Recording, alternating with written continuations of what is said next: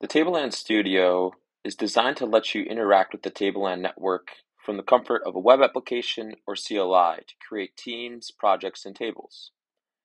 There are a number of features that it offers, and we'll walk through them here today. We'll start by logging into the actual web app, creating an account, creating various teams, setting up blueprints, and then actually deploying those tables to live networks, as well as interacting with them via the comfort of the command line, such as writing data to it via CSV files or importing existing tables. So we'll start by going to studio.tableland.xyz, and then we will connect our wallet.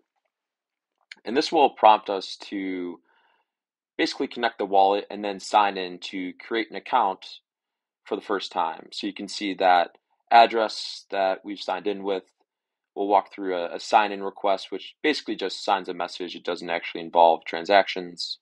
And then we'll set up a username, optionally with an email address as well. So once you go through that step, you'll be brought to the landing page for your team. And as you can see, we're operating under a personal team, but we can also create other teams that let you collaborate with other users on projects and tables. So we'll start by creating a new project, and we'll just call this project My Project, add a description that provides some context as to what the project is, and then we will create the project. So this project is a container for one or multiple tables to exist in. And then the first thing we want to do is set up a blueprint, which is basically a staged table that will later be deployed to a live network. So we'll click New Table, and then this is where we'll name the table. Let's just call this one My Table, add a description for what this table is, and then add various columns and constraints. So just to make it easy, we'll add an ID column called the primary key and a val column with the text type attached to it. So ID integer, primary key, val, text. And now you can see this table exists as a blueprint. It's ready to be deployed, but it has not been deployed yet to a live network. If we click into that table, you can see all that metadata we just set up, the description, the columns, and you'll notice deployments doesn't have anything listed there because we have not deployed this table yet. It's just staged for deployment. So if we click over to the deployments tab, this will give us the opportunity to push this table to a live network. So in my environment here, I'm just using a local host setup. It's a development environment, but on the actual studio, you'll see these chains shown here. So you have main nets, you have test nets, so you can select whatever chain you want. In my unique setup, I have this local hard hat node running with local Tableland, but the flow is the same. So you click deploy, you click confirm, and note that this requires actual gas and fees involved because this is going to a live chain, a live network. And once things are confirmed, you'll have all that information about the table deployment, which chain it's on, with the full unique table UUID, that my table, chain ID, table number. So that those are always going to be unique values to your table, but you'll notice here there's no table data because this is obviously just a fresh deployed table. So what we're going to do is open up our CLI, make sure that the Tableland Studio CLI is installed. So at tableland/studio-CLI. And I already have mine installed, so I don't have to go through this step. But once you do, you can see all the available commands if you type in studio help. So the first one that will be shown is the studio login command. You can also log out. You can inspect your teams. You can initialize a setup, which is a sort of a different option in the setup steps before login. You can view and create deployments. You can import data into a table. You can actually open a shell to query data, read it, or insert into it. If you have an existing table that's created with the SDK, let's say, or a smart contract, you might want to import that table into your setup. So it gives flexibility if you're working outside of the studio.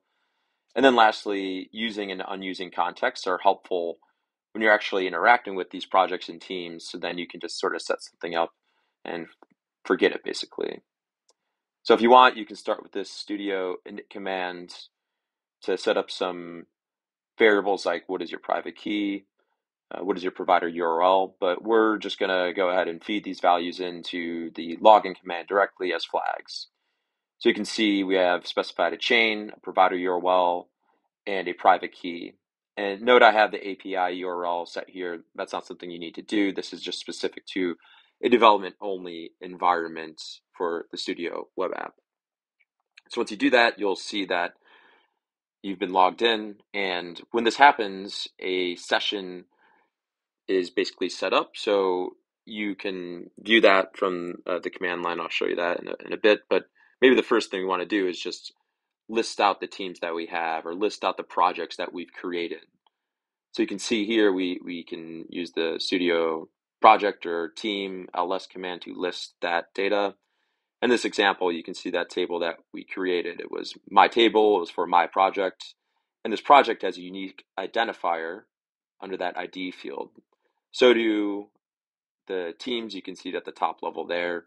So that team has an ID, the project has an ID, and these are especially useful when using the use or unused command because you can set a context for this. So maybe it's you want a Studio use team or Studio use an API context, but we're going to do Studio use project and type in that ID.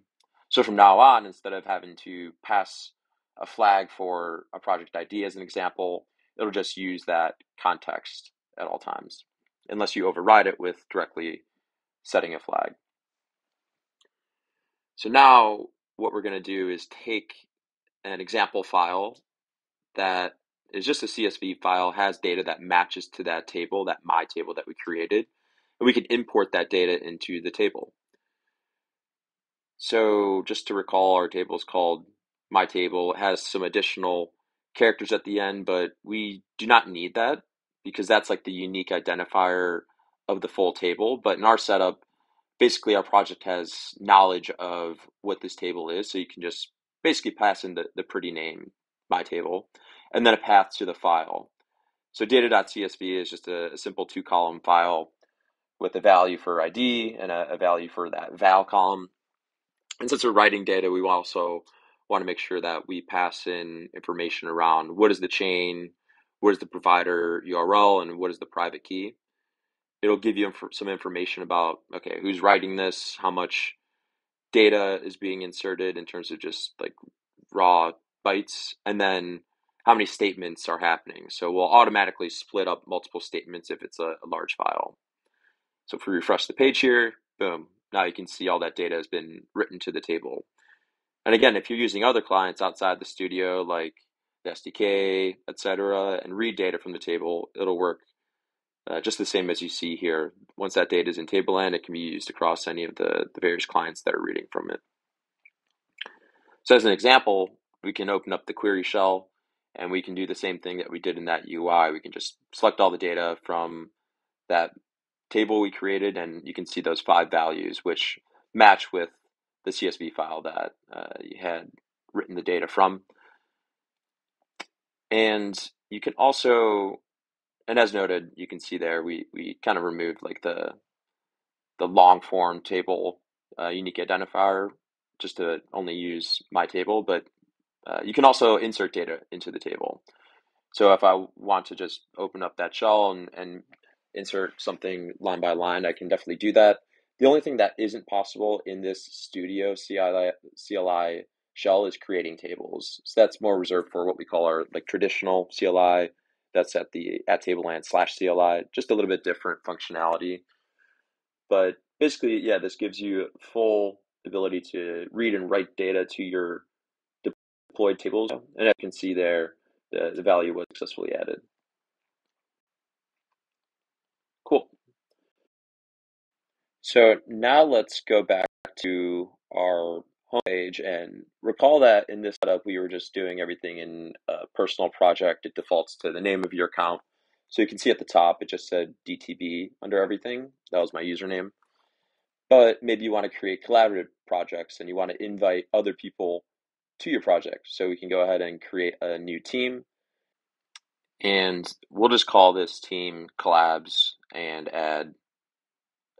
if we wanted to, we could add additional emails on the initial invite, or let's say we create this team and we want to add additional people. you can configure that accordingly and invite other email addresses. And then in the future, we'll also have greater access controls around just provisioning who can do what with tables. So we'll also create a new project. We'll call it Collabs Project, add a description, and then click Submit so that we can set up this project. And just as in the other example, it's the same set of features, really. You can create new tables, or you can even like import an existing table.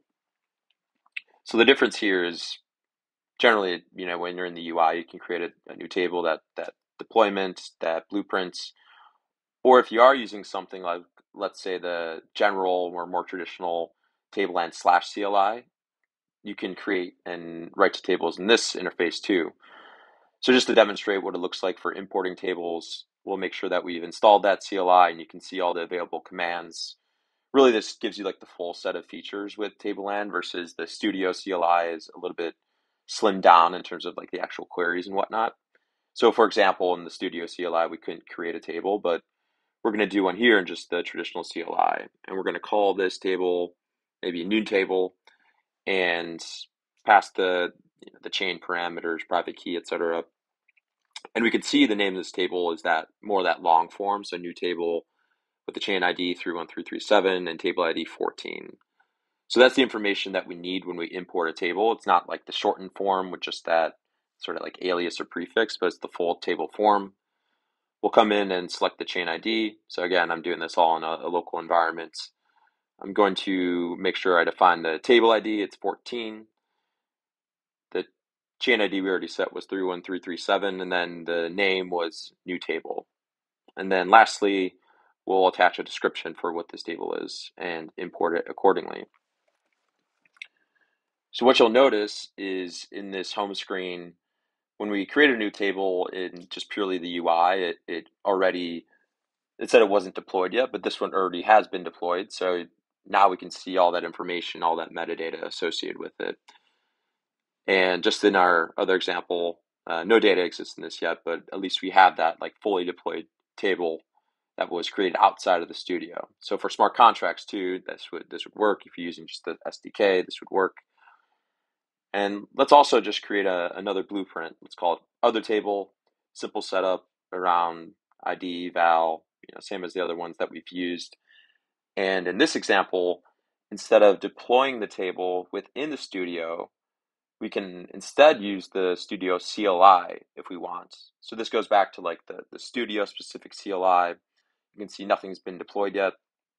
So this is just like a different way to approach things. If you're a UI focused person, you can do pretty much all the same sort of things in the UI versus CLI. It just gives you preference in terms of how you want to approach things.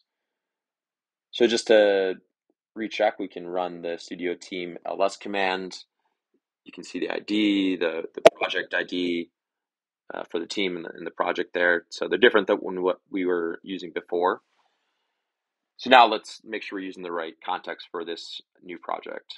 So we're going to say Studio Use project. Now we have a new project that it's pointing to.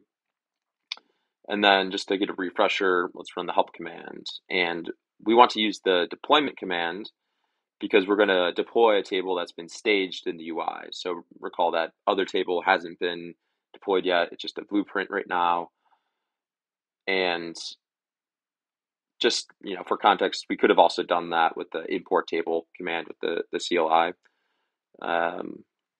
versus like going into the UI and setting everything up. So just, again, trying to get flexibility there. But if we look at the Studio deployment command, you can see that we have access to ls or create.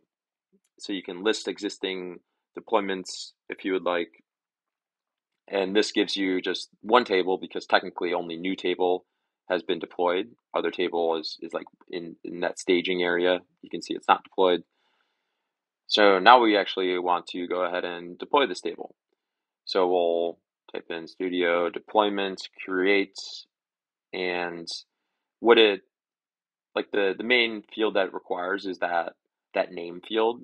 So that'll be just like the pretty form like alias of that table. So ours was called, although it was like other table 31337, whatever, with the table ID. We'll just need that other table identifier when we run the create command. So Studio deployment creates other table, and then when we run this, we'll also want to pass in the chain and provider and private key since we're interacting with a base chain.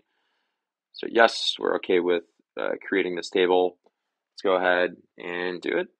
And boom, now we can see that table has been deployed. So if we refresh, okay, cool.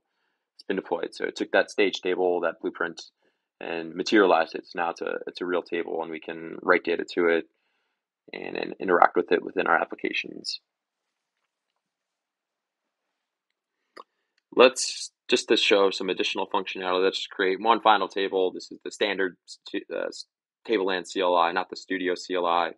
We'll call this one test table. And just as in our other examples, you can see that's the long form table name. So test table 31337, 16. And instead of going through the UI to import the table, let's show you how you can do it within the Studio CLI. You can see the parameters needed are a table, a project ID, and a description. So we'll say Studio, yeah, so the identifier that we need, again, is like that project ID. So we'll use a Studio Team LS just to grab that project ID, and then we'll run the import table command. So Studio import table, and then we want the table name. Recall that was just test table, and recall that this is like the full unique identifier we need, not just test table, but that full string project ID, and then we'll attach a description with it. And once we do this, and we'll just wait for it to basically capture that data.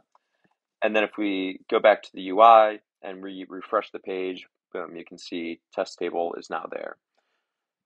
So these were a few different ways you could interact with importing data, importing tables, handling it in the UI versus handling it in the CLI.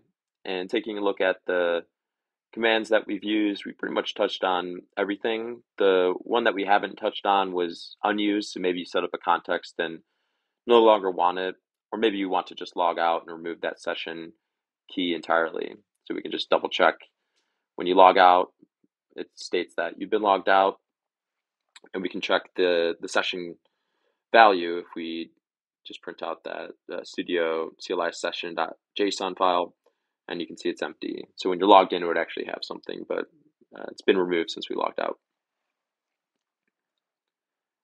The last thing that you should note is there's a share button on various parts of the UI, so you can share this actual project. And this could be useful if you're collaborating. You want to, especially in the collabs project, just want to send it to someone so they can view everything, because by default, all projects are open. That wraps up the Studio web app and CLI overview. Hopefully that provided some context for how to get started with creating teams, projects, and tables, and using those is possible within other clients. So we'll release additional tutorials and workshops for exactly that.